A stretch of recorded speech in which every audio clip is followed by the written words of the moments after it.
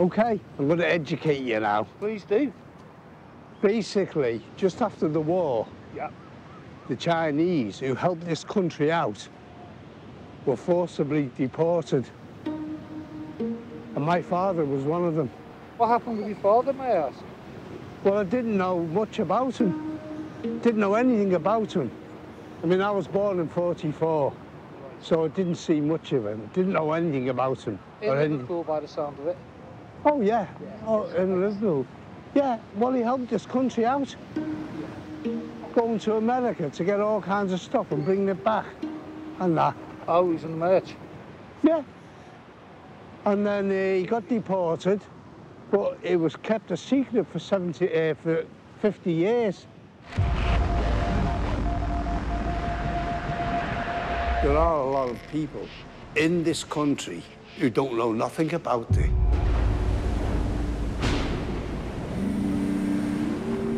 It was over 50 years before we found out. I thought my father just left us. And it was only after I'd been married, I had a few kids, and I was told that he lives in Singapore, why don't you go over and see him? And I said, no, I don't want to go over and see him. I don't want to go over and see him if he's done a runner.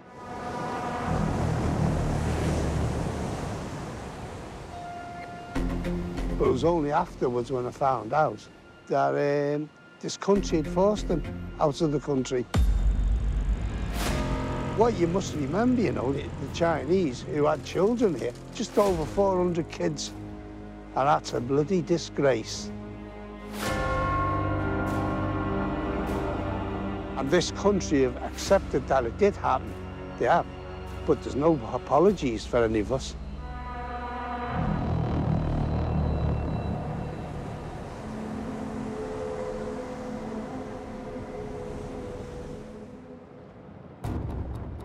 Thanks for joining us for today's class. Some of the things we've explored is the idea of the way that empire could be quite contested.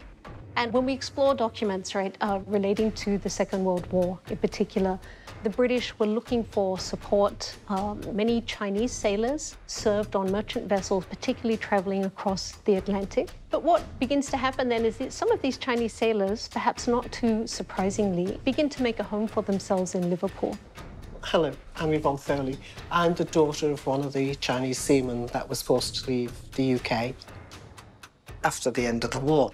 This is your ship, it's here at this dock, be there, and off you go. A lot of them didn't know until they got there that it was a one-way ticket.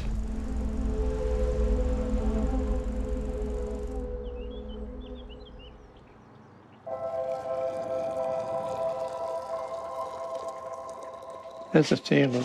Oh, thanks. Look at this, 68 to 73.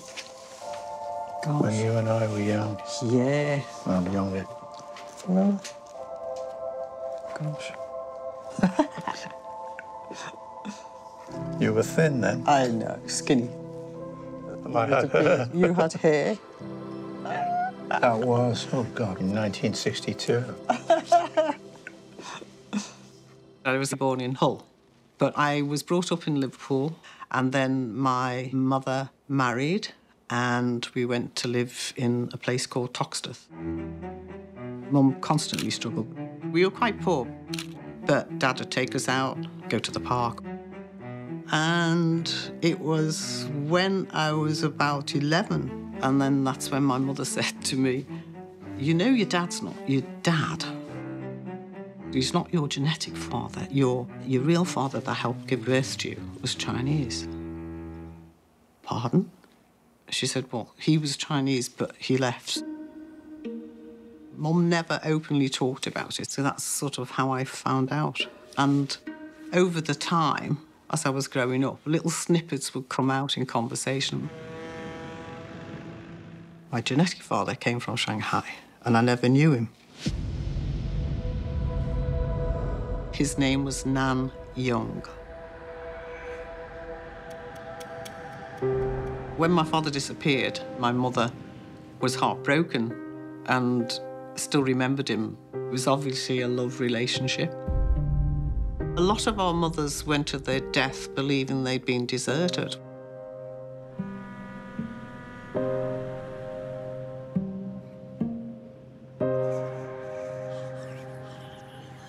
I was then curious, but not enough to investigate, because I didn't feel that it was appropriate for me, and especially when I had a lovely dad, I wouldn't have insulted him.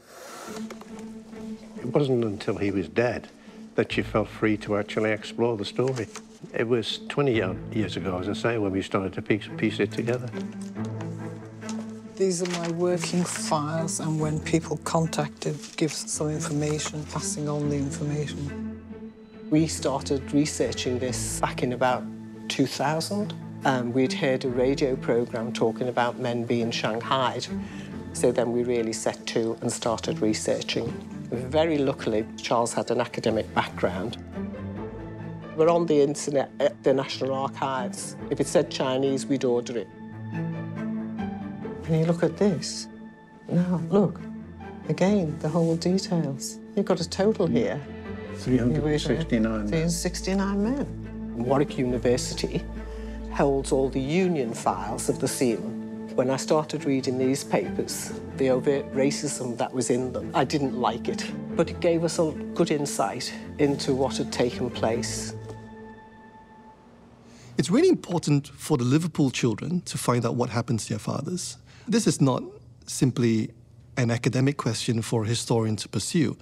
This is a human question. These are children who've lost their fathers from a very, very young age. Why didn't he come back? What happened to him? Did he die? These are incredibly important questions at a human level.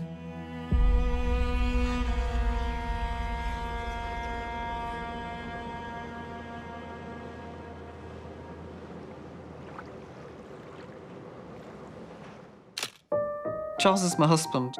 We met at a company called English Electric. I was a trainee typist and he was the young executive fresh from university. And we'd now been married 52 years. I'm English. I just happen to have Chinese genetics in me.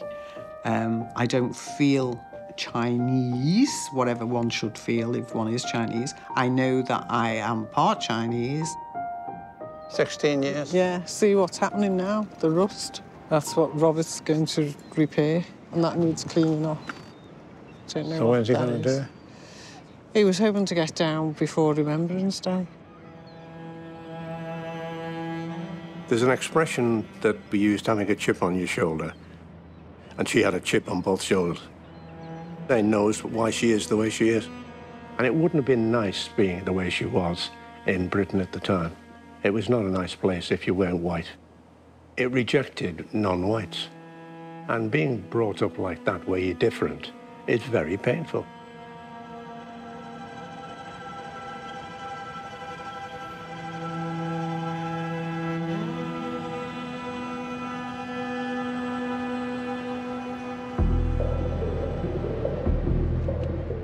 You get the odd kids at school giving me a bit of racist remarks, but it wasn't nowhere near as bad as when I left school and started work. And I ended up working down in Birmingham because of the racism in Liverpool.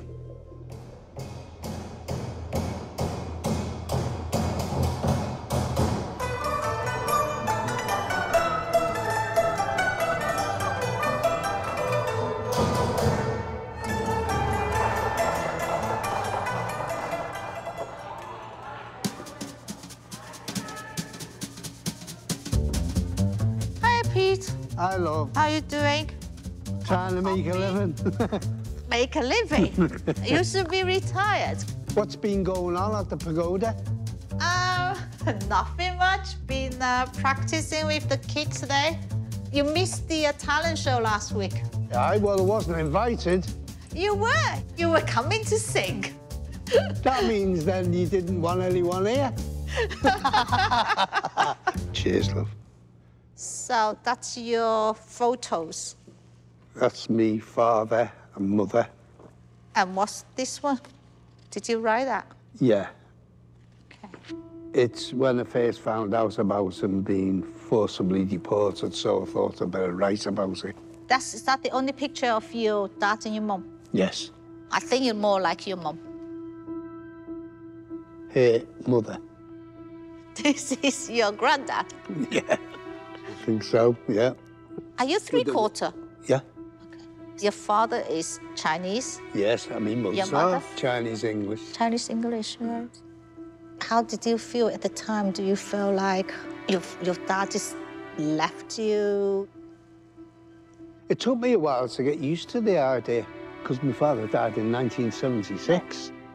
In fact, even when I seen my half-brother and two sisters in Singapore, they didn't even know anything about it too much. But they knew you exist. Oh, yes. They knew I existed, because they sent me a letter. Do you want to build a connection with them? Can't even find connection with my family here. So I'm sure I can't find any connection with the family over there, can I? Those families who were part of that history, this is live, right? And it will be the lives of their future generations. Trauma is experienced intergenerationally, so these are not things that stay in history. They're very much alive today.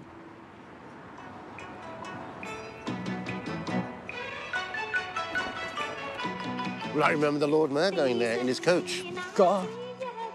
But when I was a kid, this whole place would be so full of people. Yes.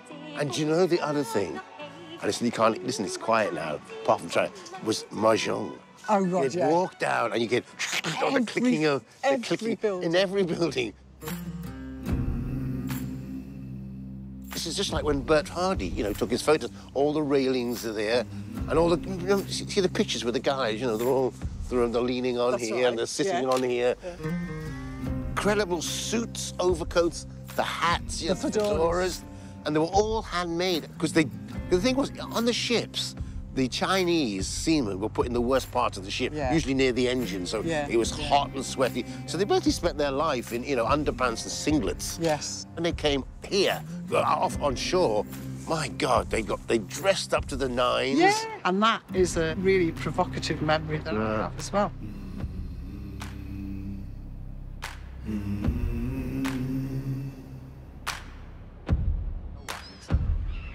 To have a good look at the Chinatown of today, we've got to come back to where it all began. I came up in 1981, right? And I made my documentary about the place. And no one had ever mentioned to me about the Shanghai seamen being deported and after the war. Yeah. So I came back and I said, hey, guys, why didn't you mention this amazing story? Yes. And they said, because you didn't ask. Exactly. That's what I found all the way along. It's very much, it's in the past, why bother? It was sort of not talked about and was a sort of open secret for so long. It was like a Chinese whisper. You knew it was there, but don't know why. Now derelict, this is the only remaining example of what were many such boarding houses. So, when I was here in 1981, we actually went into one of the old boarding houses. It was a ruin. And I remember going to the door, but as soon as I walked in there, it had an incredible atmosphere. I kept saying, when my dad first came over, he must have stayed in one of these boarding houses. Mine must have done. Without trying to sound too spooky, there was a real atmosphere.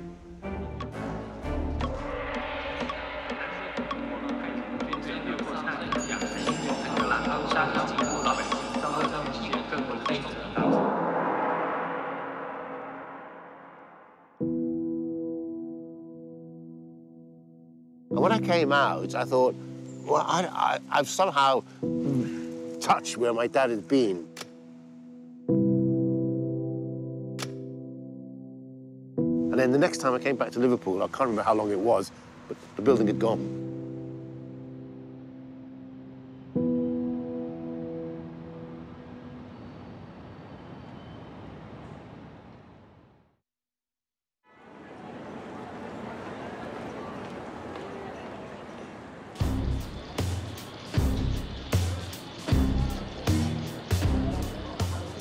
If you walk around this Chinatown, it's really hard to think that decades ago Chinese people were being torn away from their families, because the atmosphere here is really welcoming, it's really friendly.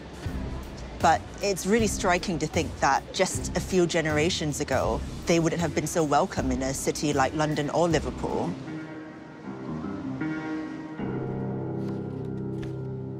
So this is an article I've actually heard quite a lot about, but never managed to see it in the flesh. It's titled The Chinese in England, A Growing National Problem by Herman Schaffer. So the piece is really interesting because it's one of the articles from the time that really helped to stoke this kind of racial tension between the Chinese community and the white community. And I think that it really helped to lay the groundwork for the deportations that came a few decades later.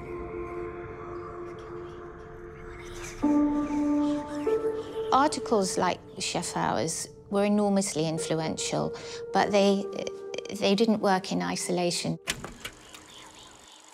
Chinese lurked in the darkness.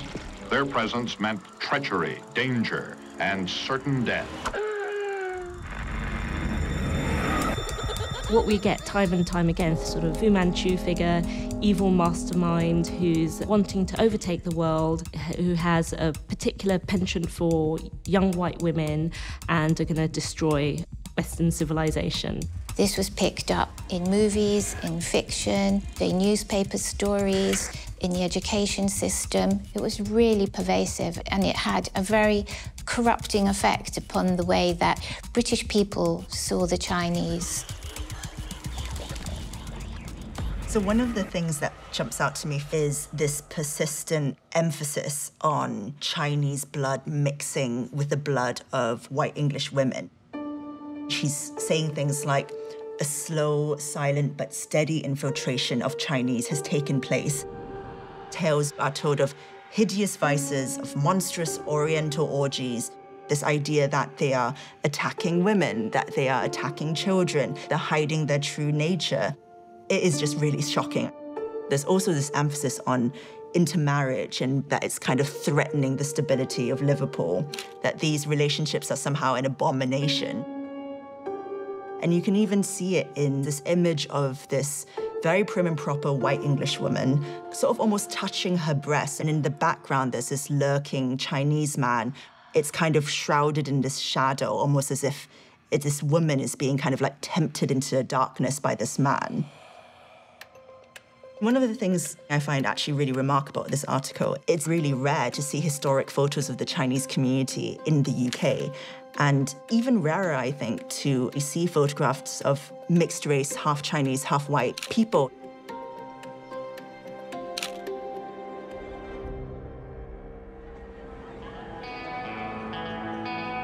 It's really important for people to know that Chinese people were considered part of British society, that they settled and had families, and yet they were so easily made to disappear as if they were worth nothing.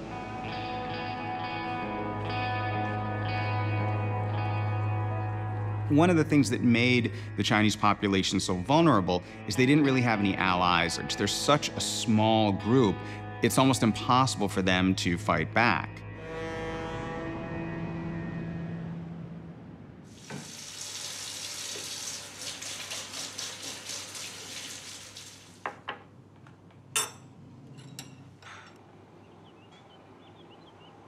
Maybe this is the missing piece to my life.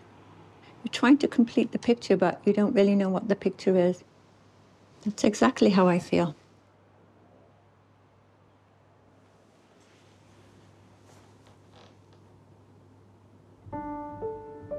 My name is Barbara Ann Janacek, and I always wanted to actually change my name to Annie Ong.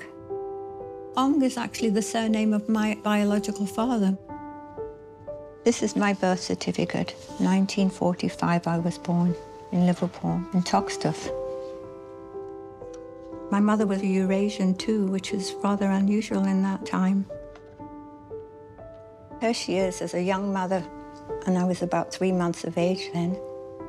It's very difficult being Eurasian because I hate to say it in the sense that the Chinese too feel a little sort of like you're not Chinese, right? So you don't really belong to the Chinese world, and you cannot belong to the British world.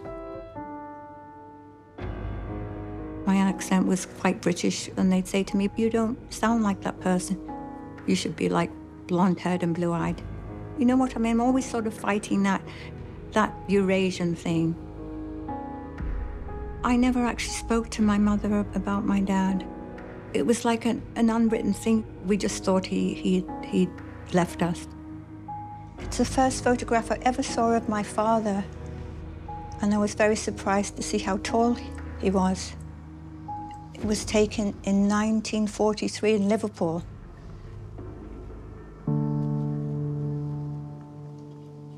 I know she was heartbroken because when my dad left, my mother did not actually know she was pregnant with my younger brother.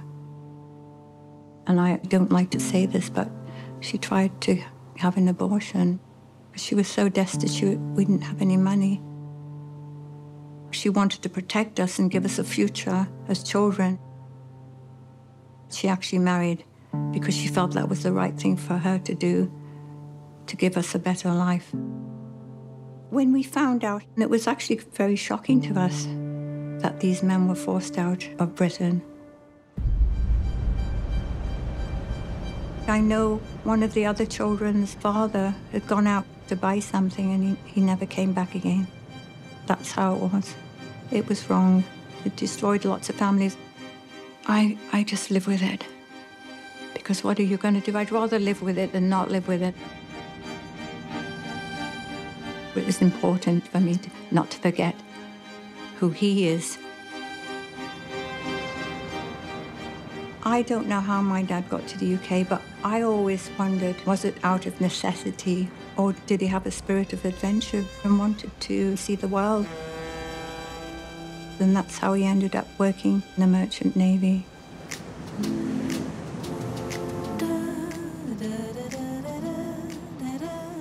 Liverpool was one of the biggest ports in the world. During the Second World War, Liverpool actually became the headquarters of convoy operations across the Atlantic. We know well enough that so far as the Battle of the Atlantic is being fought at sea, the Navy is there.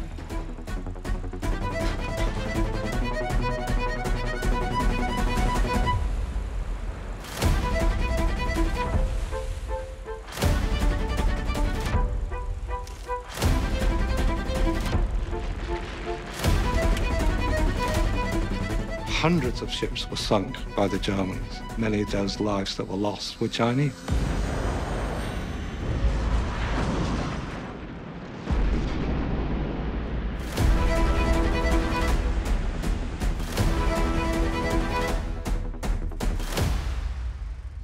My father came from China. He ended up signing on a British ship, which came to Liverpool. This is a list of ships' casualties in the Second World War. Number 5, Titan.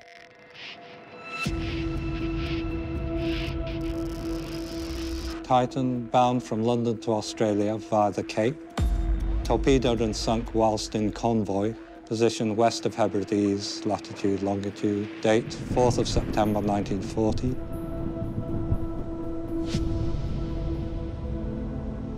All members of crew saved, so my father was lucky.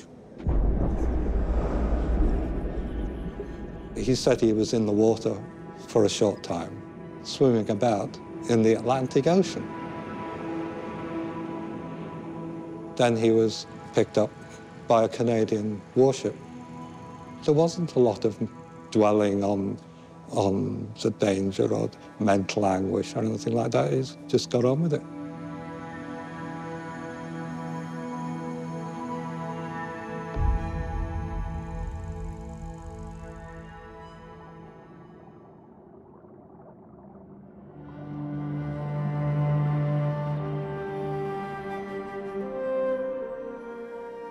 Without these mariners who are risking their lives every single day, Britain would have capitulated because they would simply have not had the food and war material to keep on fighting. Chinese seafarers were paid at different rates for doing the same work. So that unfair treatment caused additional tensions in those kind of seafaring and shipping communities.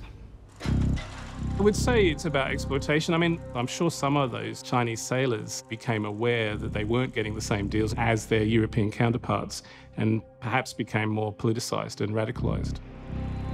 To deal with the U-boat menace, more and more escort vessels are needed. They will help in guarding our convoys, which continue to bring us the sinews of war.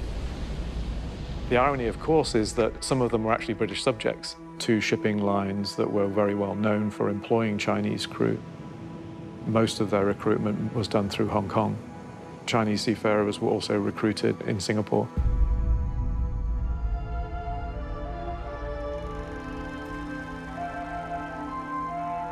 When I started to research and become involved in the story of the repatriated Chinese sailors from the 1940s, I very much felt that it was hidden history. And I think for me, growing up as British Chinese, that's always been the case. Thousands of Chinese seamen now serving with the Allied Merchant Navy, shoulder to shoulder in the greatest battle of naval history, alongside their British seamen comrades. They too brave the torpedoes, the bombs and the mines, making history. It's interesting in the film that they were seen very much as like model citizens. They were very valued, because they served a good purpose, doing very dangerous work. But of course, things changed quite drastically. The guys had fought for equal pay. They fought for the war bonus. And after the war, they were seen as troublemakers. They were doing the same job and they'd suffered during the war on the ships, so they wanted to be treated that way. That's when it started to get very, very hard for them. These men are readier than ever to hit back and give better than they give.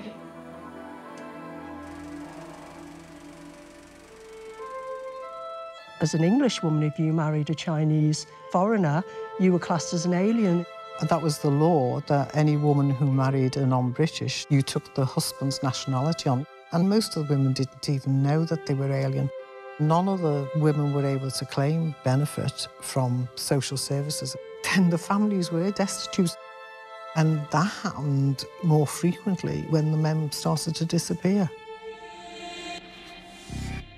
What was tragic was the guys who were married, the guys who had families here, they actually had a right to remain.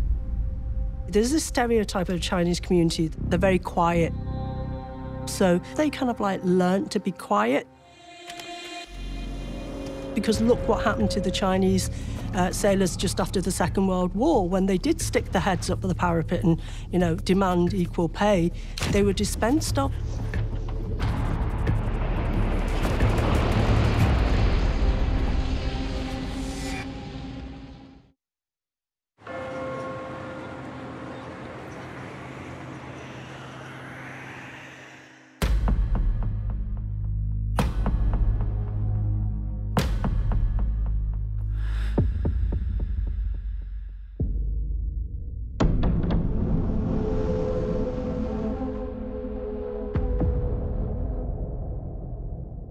Declassified documents are incredibly valuable in getting historical perspective on some of the darkest moments in British history. You can only hide secrets like this for so long. If you look at the Liverpool Chinese community, most of them obviously knew that something had happened to their fathers. But without archival evidence, they could only guess. They could only speculate. Home Office file 213/926. Repatriation of Chinese seamen at Liverpool. All the Chinese seamen deemed to be surplus to requirements will be asked to attend the immigration office at Liverpool.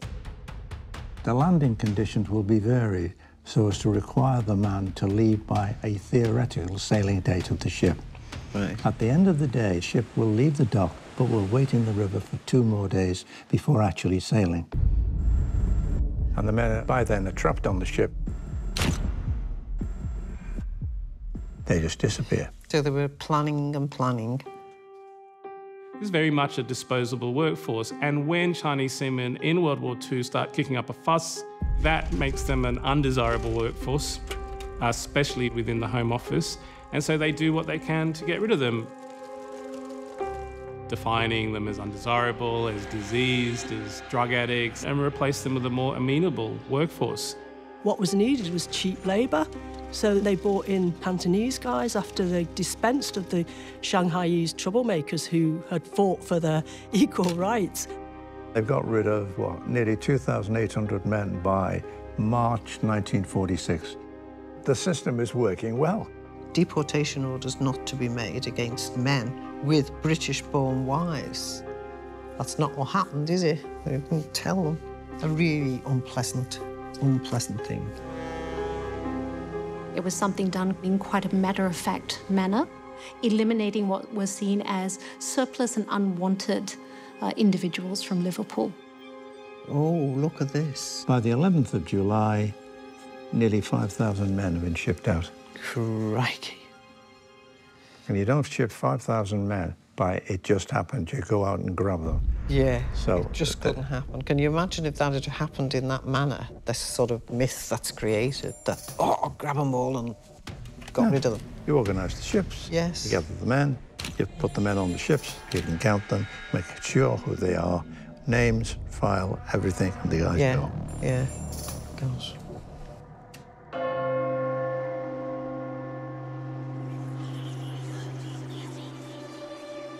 There's one big myth.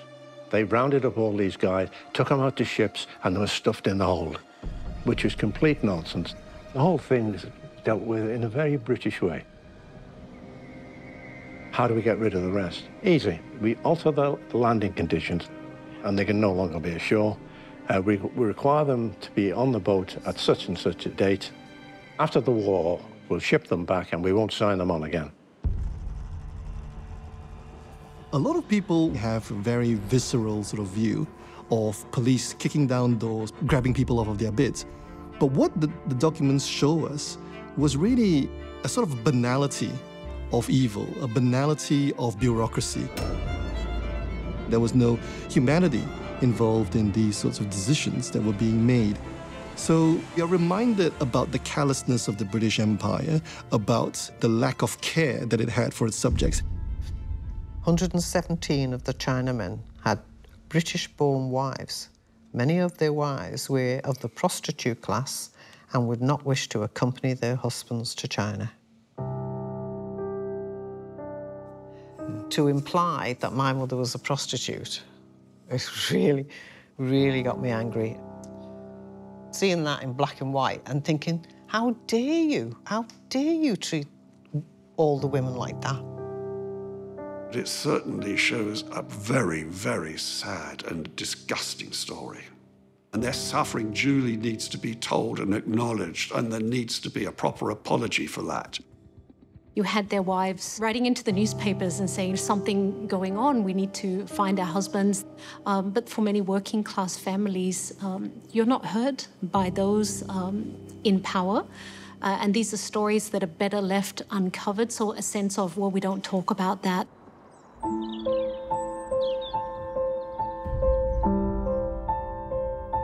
I think for a lot of the women, when the men disappeared, they had no choice but to get on with their life. And in not a lot of cases, it wasn't a nice one, but they had no choice. It was an awful thing to happen, and a lot of people suffered. It was hard for me in the sense that it's not just Iran, which makes it hard to know. There's my mother-in-law. When it came to her turn for us to tell her, she wasn't around. And we know it would have helped her, but it was too late, she was gone.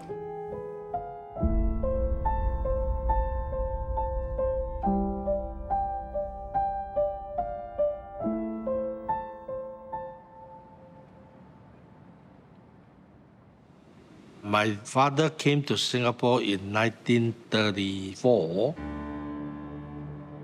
He became a seaman and he traveled around the world and landed up in Liverpool. He been there for 8 years. He get to know Peter's mother. They were together, and as a result, Peter was born. My father, he was just a seaman, as far as I know. And that's all there is that I can say about him. You deported in 46. So I'd have been 2-year-old then. My mother didn't even know that he'd been deported. Even to this day, she just thought he left her. My father did not talk about his life in Liverpool, and we actually got to know about my brother through a relative in Singapore. We just accept it, and not long after we knew the whole thing, he passed away.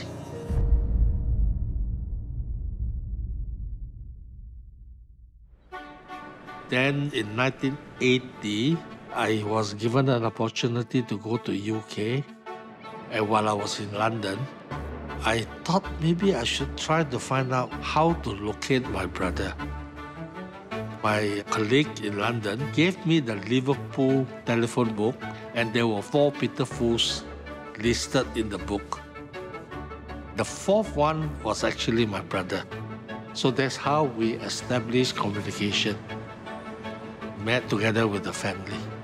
And when I look at him, I said, oh, so you look like me. It was funny. The both of us look quite alike. And we were just like old friends, and we just chit-chat. It was just enjoyable to meet up with him. And I had my wife and a couple of kids with me. I just enjoyed it, that's all I can say.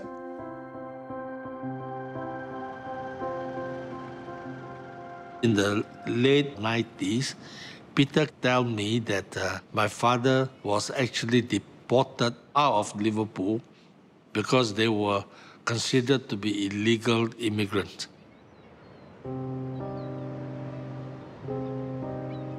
Peter went through a very tough life when he was young. And all these years, he was very frustrated, and he thought that the father dumped them in Liverpool and ran away after the war. So I think that disturbed him a lot. And he walked through his entire life that way. Probably look on life and see only the bad side of life. Because not knowing me father, look at the things I've missed out on. I've missed out on a lot of things in life. I feel sorry for Peter.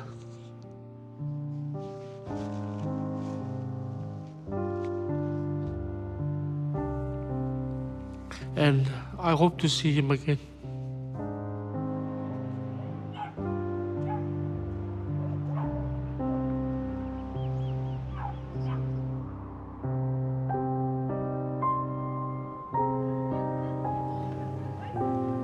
How did it affect me? It's not a simple answer. But the decisions I made in my life had a lot to do with my father leaving. I think I was just 19 when I eloped and left Liverpool. And the man I married was 18 years older than I. So I feel in some ways I was looking for some father figure, someone I could feel protected by, loved by, cared by.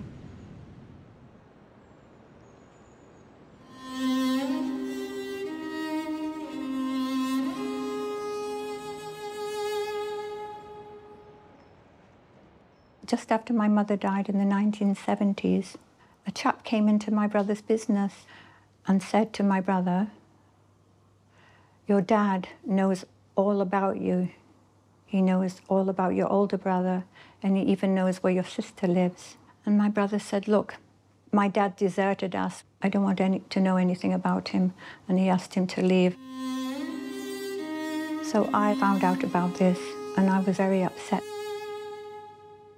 because I felt it was probably the greatest opportunity in my life to reconnect with my dad. I think he was reaching out to us.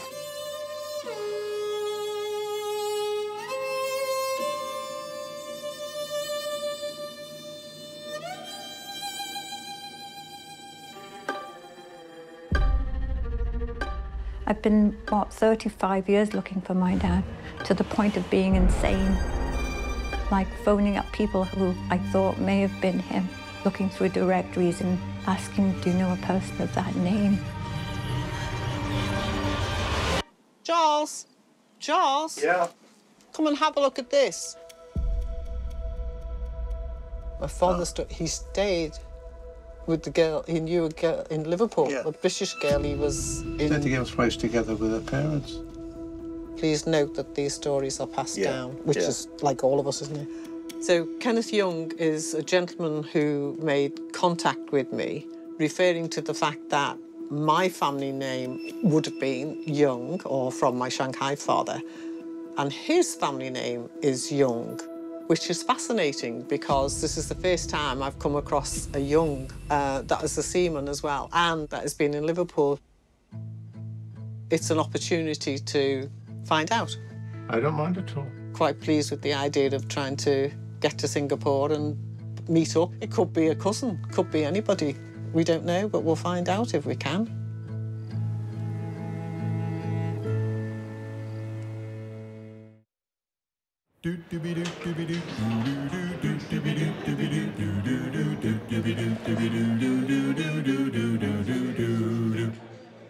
Yeah, now these are all from Singapore. Oh, okay. This is your great-granddad. This is the wife. And that's the mother. And these are the kids in Singapore. Wow. Yeah, have a look at that. It's probably nice that. It's like got like a little like, separate family. It's lovely, that. Thomas is there. So that's Thomas in the middle at the front there, Yeah, isn't it? That yeah. one's Thomas. I wonder if there's any like other people within the family there who are like more like around like my age as well. It's only when we go to Singapore and find out. Find out.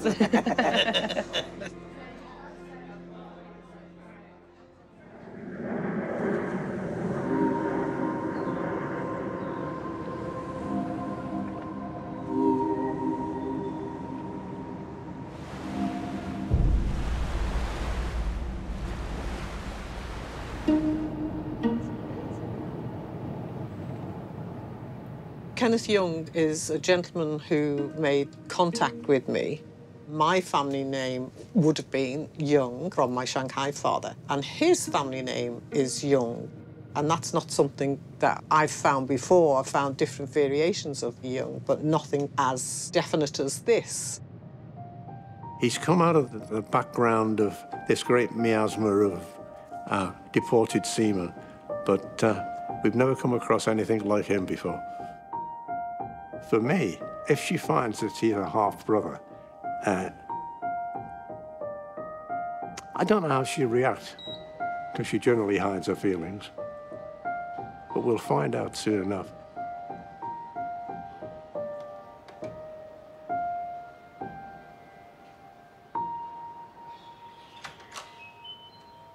Hello, Ewan. We met.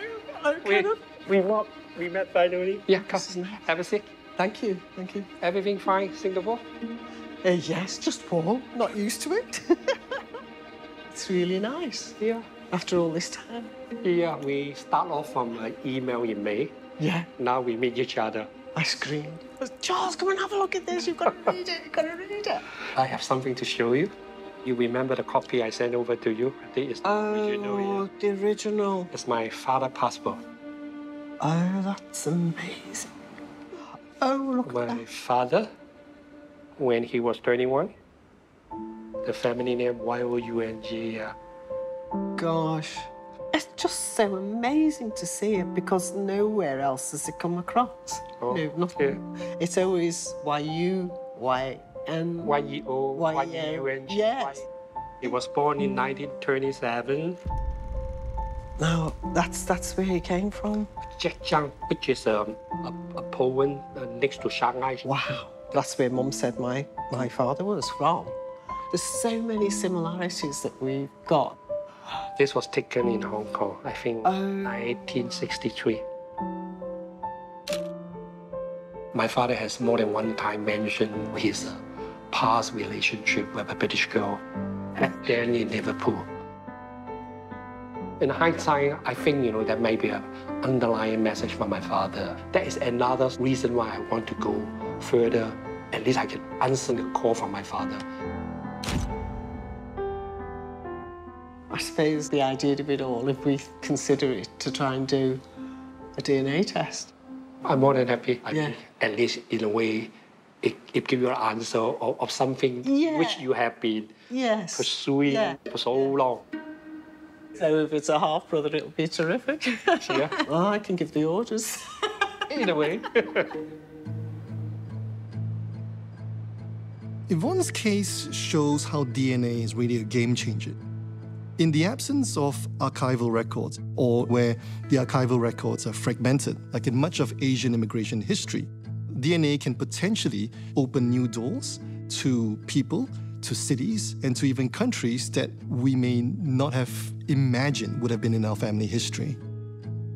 2 decades of research that you have contributed to? Yes. I didn't set out to find my father, because in all truth, I didn't think he'd be alive or we stood a dog in hell's chance of doing so. I was surprised at the amount of effort, and I'm sure the time and the cost of it, you know, the psychological effects of it, it's quite traumatic to think about. In a search for proof about an event that may or may not have happened, one should never give up. And Yvonne, as well as the other Liverpool children, have demonstrated the value in persisting, in resilience, in overcoming what is an incredibly emotionally difficult subject for them, to try and keep that topic alive and to try and seek answers.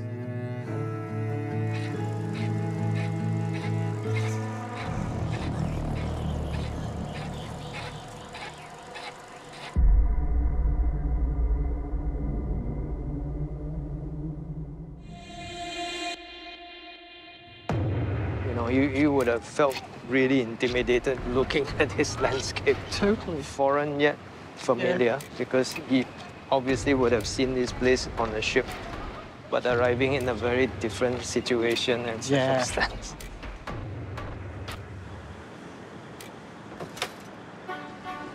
This is the official seafront of Singapore to ships coming in. In the distance, you will see Clifford Pier. If you could just close your eyes and reimagine 70 years ago, none of this existed. If your father had been deported here, that's where he would have landed from the ship, if his ship was at anchor here. And never been able to go back to then think, well, what am I going to do? And he's got to try and make a life here. I can't imagine what it was like. You've been so long at sea, you're worrying about your future. You're just going to be happy to get off the boat and try and sort something out. Or you're going to feel anger, resentment, anxiety. I should think if my father, I would think it was anger. Very much, I know from my own personality. And if that's the case, then he'd be feeling very frustrated and angry and annoyed and wanting to know why.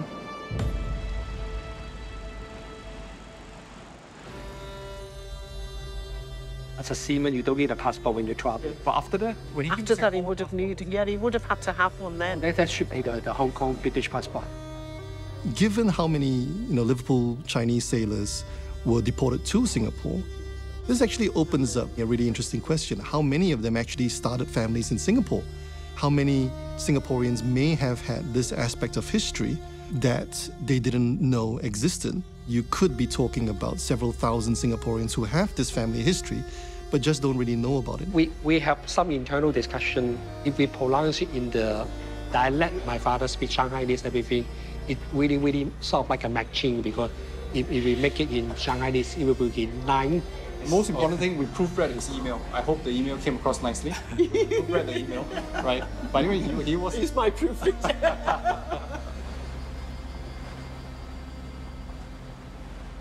It's been so great to meet you.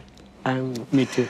I'm heading home tonight, but it's, no matter what the results are, I feel it's fantastic that I've met you. Yeah, whatever the result, negative, positive, I'm happy. Yeah, and I feel, it's like gaining another relative anyway.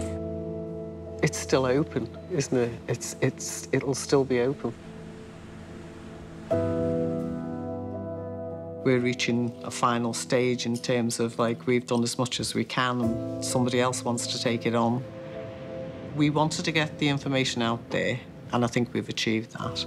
And that's given us both great satisfaction. Really, really happy to be part of your story.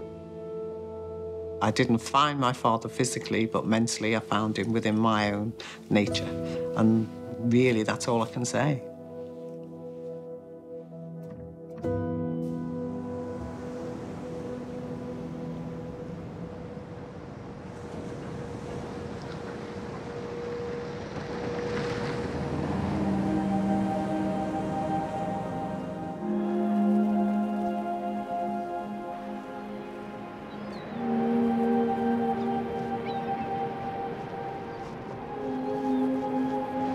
Whichever country I go to, I always gravitate to the ocean.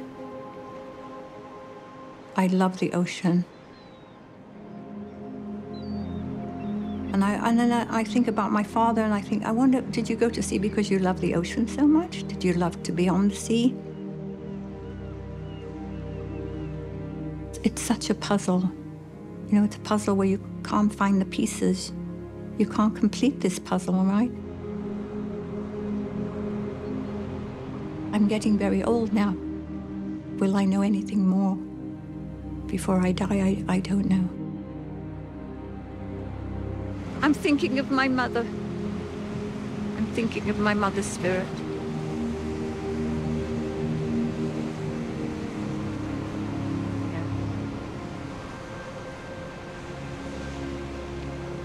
And of course, I'm thinking of my father too, right?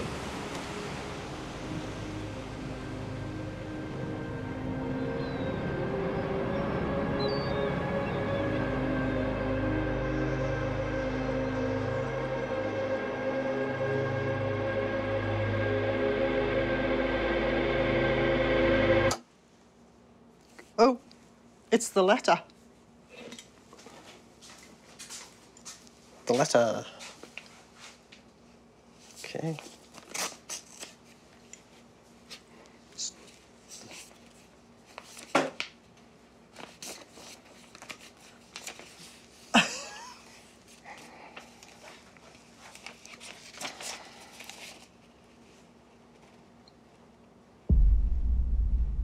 Okay. So, DNA test report, Yvonne Foley and Kenneth Young. Based on testing results obtained from analysis of the DNA, lab test listed. Oh, the probability of half siblings is 0.1%. The likelihood that they do not share a common biological parent is, wow, look at that, 1,091 to 1. Oh, that's a shame. Right. Sad, really, isn't it? Yeah. At least it was worth it.